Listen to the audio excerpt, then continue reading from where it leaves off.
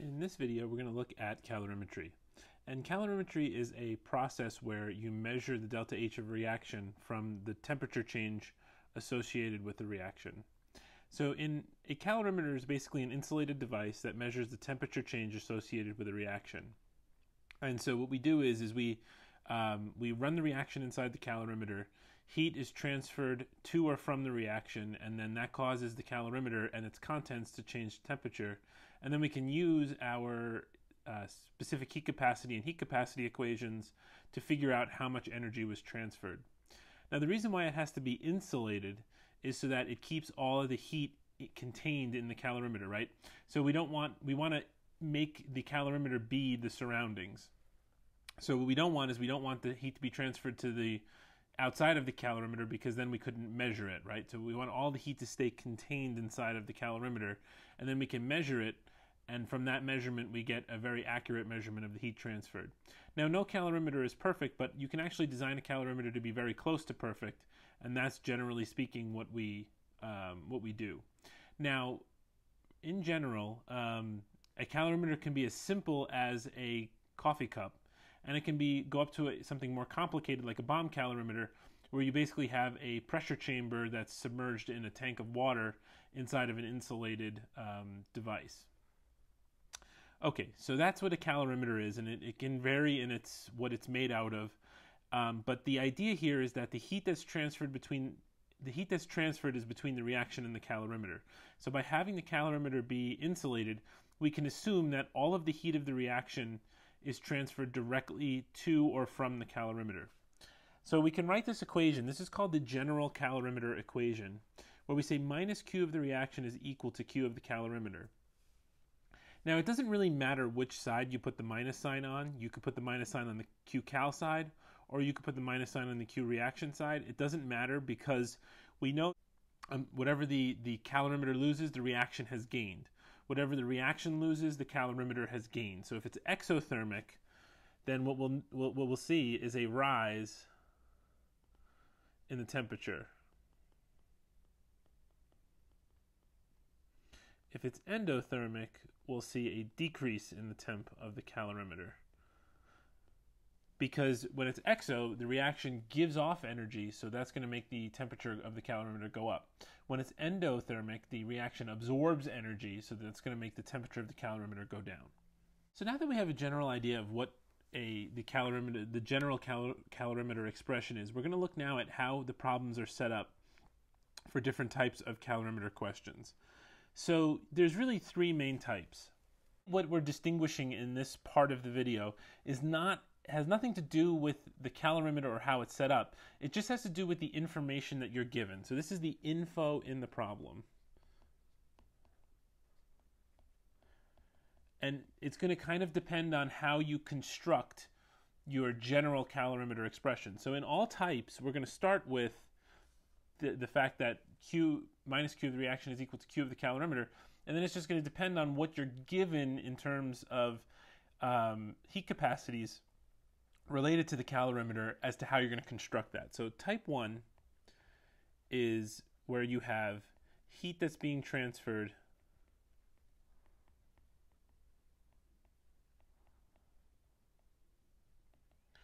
to the calorimeter and water. So in this case, you're going to get two different heat capacities. So you're going to get big C for the calorimeter, and this is going to have units of joules per degree Celsius, and you're going to get a little c, and this is going to be for the water that's in the capacitor, not the capacitor, the calorimeter. So in this case, and this is going to be in joules per gram degree Celsius. So for type 1, what it's basically, the problem is going to say something like this. Heat is transferred to a calorimeter, and it contains 50 grams of water. The heat capacity for the calorimeter is some number of joules per degree Celsius, and the specific heat capacity of water is 4.184 joules per gram degree Celsius. So you're going to get two heat capacities, and we have to deal with the heat being transferred to two different places. So in essence, what you have is you have your reaction, and heat is going into two different places. You have heat going to the calorimeter, the actual shell That's the insulated device. And then it's also going to the water inside of it. And we have to handle the heat transfer to both of those different things. So in this case, we're going to start with minus Q of the reaction is equal to Q of the calorimeter, but our calorimeter really consists of two components. So what we're going to have is minus Q of the reaction is going to equal Q cal plus Q water. And so in this case, you would have, for the calorimeter, they give you the big C, and this is related to the calorimeter. So you'd have minus Q of the reaction is going to equal big C delta T, where the big C is taking care of the calorimeter part, and you're going to have plus little c, you're going to have plus MC delta T, which is the little c, and this is going to handle the water part. So in essence, it's still Q cal, it's just that your calorimeter is divided into two parts that you have to take care of both. And the key words for this are is the words transfer to the calorimeter and to water, and you're going to get two different heat capacities. So now let's look at the second type. So type 2 is where it says assume all heat is transferred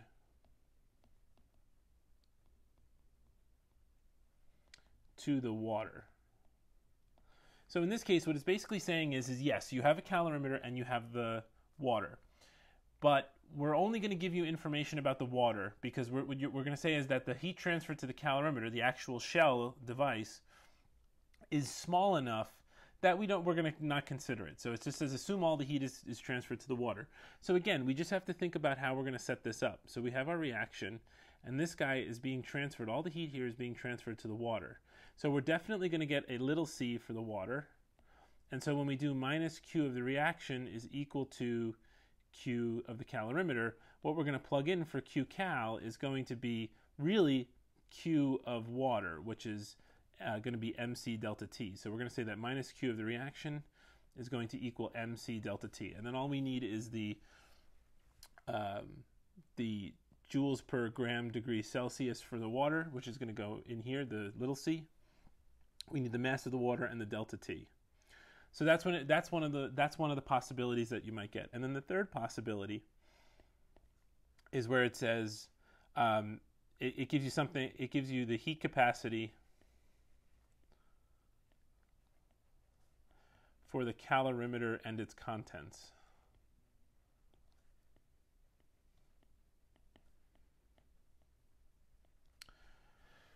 So what this one is saying is, so if you see something like this, where it says something to the effect of everything together, put together, has a heat capacity, the water and the calorimeter has a heat capacity of big C, and then it gives you a big C with joules per degree Celsius, or this may be in kilojoules per degree Celsius. When you see a big C and it says for the calorimeter and its contents, what this is basically saying is that you have your reaction, and it's going to the calorimeter, which is the calorimeter plus the water, and this big C is encompassing all of that. So remember how when we talked about heat capacities, we said that a standard heat capacity is dependent on the system, not necessarily on the substances in the system? So this is what I was getting at with that. A heat capacity could include the water, the calorimeter, the thermometer, everything that's in that system. They could just come up with one number for the entire thing. Doesn't matter how much water there is. They've already computed all of that into one nice package. So you'll get a single big C, and then that's going to be it. And that's going to include your water and your calorimeter and everything else that's in that system. So in this case, it would just be Q reaction is equal to minus Q reaction is equal to Q cal, and in this case, the Q cal is just going to be big C delta T, where the big C encompasses all of the components. So we're actually going to look at two examples where we're going to work through these different types, and we're going to analyze what's going on with this. Now remember, from a fundamental perspective, all three of these types are the same thing. That calorimeter is heating up or cooling down, and we're measuring the delta T. It's just a matter of how we're going to use the different heat capacity equations to account for what's given in the problem. So it's just, all we're doing here is we're just showing you the different setups that the problems can have to help you handle any calorimeter problem you might run across. So let's look at two examples. So the first one says a 0.5856 gram sample of lactic acid, and it gives a molecular weight, is burned in a calorimeter whose heat capacity, including the contents, is 4.812 kilojoules per degree Celsius. The temperature of the calorimeter increases from 23.10 to 24.95 degrees Celsius. Okay, so then it says calculate the heat of combustion per gram of lactic acid, or calculate the heat of combustion per mole of lactic acid. So we'll look at how we do both of those calculations also. Now, the reason why I explain those three types is because now what we have to do is we have to start interpreting these questions to see what type of problem this is. So it says, we have this combustion reaction and it's burned in a calorimeter whose heat capacity, so not specific heat capacity, but heat capacity, including the contents, is 4.812 kilojoules per degree Celsius. So this big C that they're giving us here, because notice the units, that's a big C, is everything. So this includes the calorimeter, the water, everything in that. So we know that in this case we're going to be using minus Q of the reaction is equal to big C delta T, because this heat capacity includes this single unit here includes everything inside that calorimeter. Okay, so let's actually set this problem up. Now, our goal in this case is to get the kilojoules per gram and the kilojoules per mole for this reaction. So the first thing we have to do is we have to figure out how much energy was transferred by that particular amount of the lactic acid. So in this case, we set up our calorimeter expression. Minus Q of the reaction is equal to Q of the calorimeter.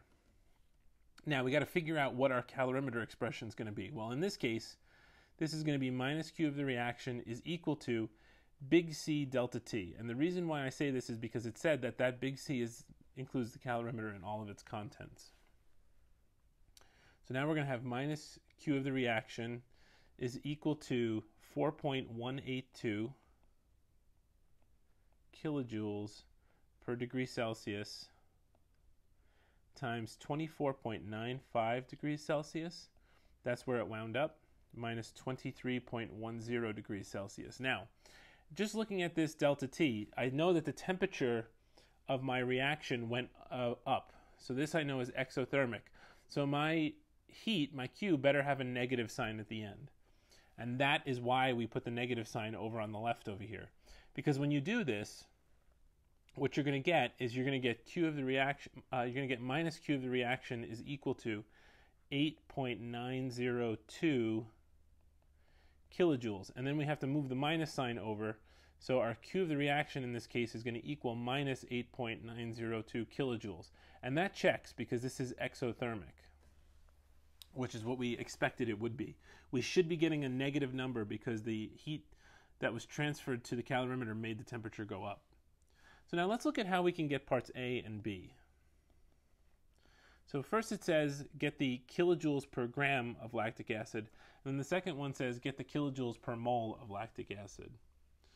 So for the first one, that's pretty easy. We take our minus 8.902 kilojoules and we divide it by the number of grams. It was 0.5856 grams.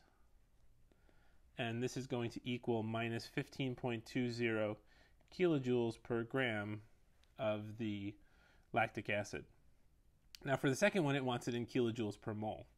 So in this case, we're going to take our minus 8.902 kilojoules and we're going to divide that, but we have to convert our 0.5856 grams into moles.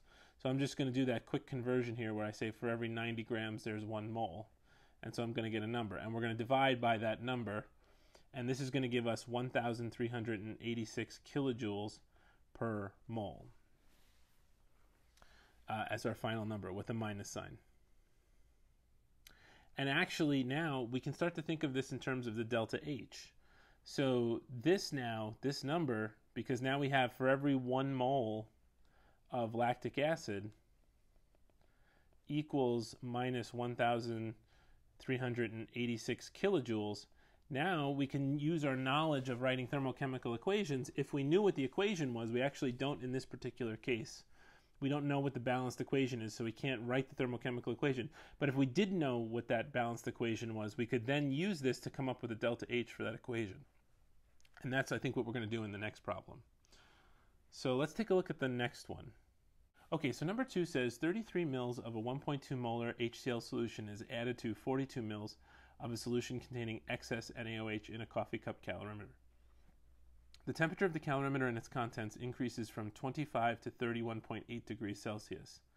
The heat capacity of the coffee cup is 0.156 joules per degree Celsius. And it says assume that the specific heat capacity and the density of the solutions are the same as that of pure water. Calculate delta H of the reaction. Okay, so we're getting two heat capacities here. We're getting a heat capacity for the coffee cup, and it says assume that the specific heat capacity for the water is this.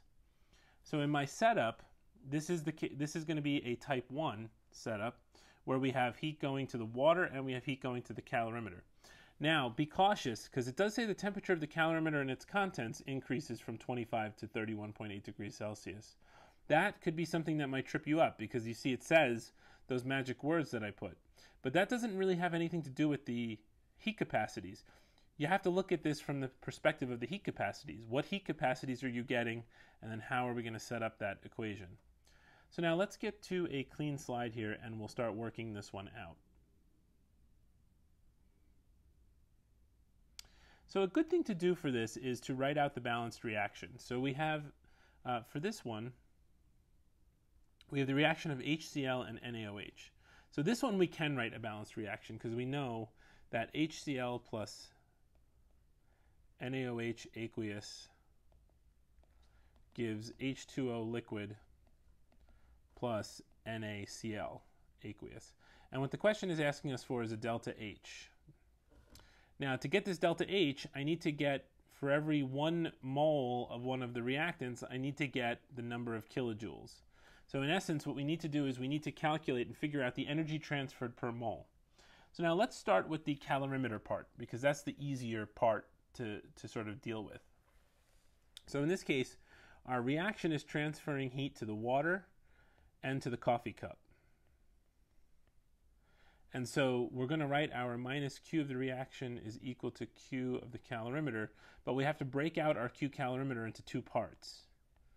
So in this case, we're going to have our Q of the calorimeter, the coffee cup essentially, plus Q of the water, which is another part of the calorimeter. So in this case, we're going to put, for our reaction, minus Q of the reaction is going to equal the Q of the calorimeter, which for the calorimeter, they give us a big C and a delta T. They give us a heat capacity for this, and we can have an associated delta T. And then for the water, we have MC delta T. They give us the specific heat capacity for water. And so what I'm doing there is I'm looking at the units of the heat capacities they give me. I saw that the heat capacity for the calorimeter, they give me in joules per degree Celsius, so I know I'm going to use this equation, big C delta T. And for the specific heat capacity, they give me joules per gram degree Celsius, so I know I'm going to be using this equation for the water. Okay, so now let's start to plug everything in. So we leave our minus Q of the reaction, and so on the left we have big C, which in this case is 0.156 joules per degree Celsius. And then we have to put in our delta T. So it says that the temperature rises from 25 to 31.8. So we put 31.8 degrees Celsius minus 25.0 degrees Celsius. And then that takes care of the calorimeter, the coffee cup side. And then for the water, now we have to think about what the question said. So let's jump back to the question and think about how we can get a mass of water. So in this one, we need to get a mass of the water. And so we have to start looking at what's going on with this question. So the only thing we have about the water is we have that there's 33 mils and 42 mils in the reaction once everything is combined. So we're taking this 33 mils and we're adding to it 42 mils and we're getting a grand total of 75 mils of H2O. That's coming together during the reaction, right? So when the reaction starts, we've added the HCl to the NaOH. So now the question is, well, how do I get a mass out of this? And it says the density of the solutions are the same as that of pure water. Now, on the exam, we would tell you what the density was, but you should kind of remember this. The density of pure water is 1 gram per mil. So what we're going to do to get our mass is we know that we have 75 mLs times for every 1 ml there's 1 gram. So this is very simple. We have 75 grams of water. So we can plug in 75 grams there times our specific heat capacity of 4.184 joules per gram degree Celsius, and then we have the same temperature change.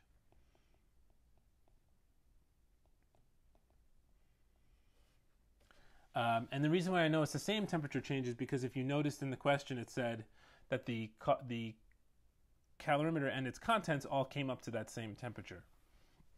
So when you do this out, when you multiply the left and the right sides for the coffee cup and the water, and you add it together, you get a grand total of minus 2,134 joules. And remember, I had to bring this minus sign over.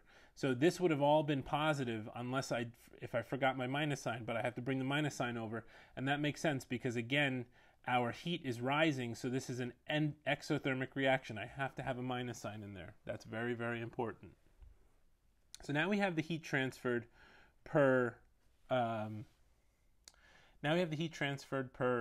unit of for this specific reaction.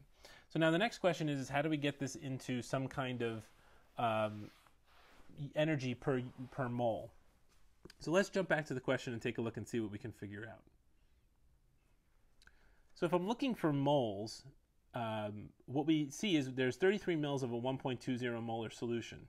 So I know from this information I could get a number of moles. And then it's added to 42 mils of a solution containing excess NaOH. So I know that this guy is going to be my limiting reagent if the NaOH is excess. So that means that I'm going to use this to figure out the number of moles of HCl that are reacting.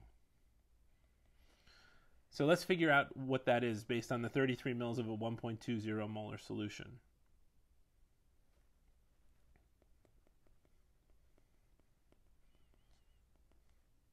So this is going to equal 33 mils, and we got to get that into liters. And then for every 1 liter there is 1.20 moles. So this is going to give us 0.03396 moles. So now what I want to do now is I want to figure out, well, how many kilojoules or joules would there be for every 1 mole? So what I have to do is I have to basically take a ratio here. So, and you could set this up one of two different ways. You could basically say, what would it be over 1 if I had this over x? But what you find out really is that all you have to do is you just have to take the number of joules, minus 2134 joules, and then divide it by the number of moles, 0.03396 moles. And this gives you 53,888 joules per mole of HCl. Or if you convert this, this would be minus 53.8 kilojoules per mole of HCl. So now bringing this back up to my reaction up here, I need to get, for delta H, I need to know for every 1 mole of HCl how much energy is being transferred, and that's minus 53.8 kilojoules. So, and the reason why it's 1 mole is because of the stoichiometric coefficient of 1 that's there. So I can say for my delta H for this reaction that it's minus 53.8 kilojoules. So that's how you set up that's how you can set up some of the different calorimeter problems. You saw in the first one the case of a type 3, and then you saw in the second one the case of a type 1. It doesn't really matter what type it is. In the end, generally speaking, you're going to get an energy out of it, and then you're probably going to have to figure out delta H. And from the delta H, you know that what you have to get is the number of moles of one of the reactants and the energy. And once you have the energy and the number of moles, then you just go back to your knowledge of how to write thermochemical equations to get delta H.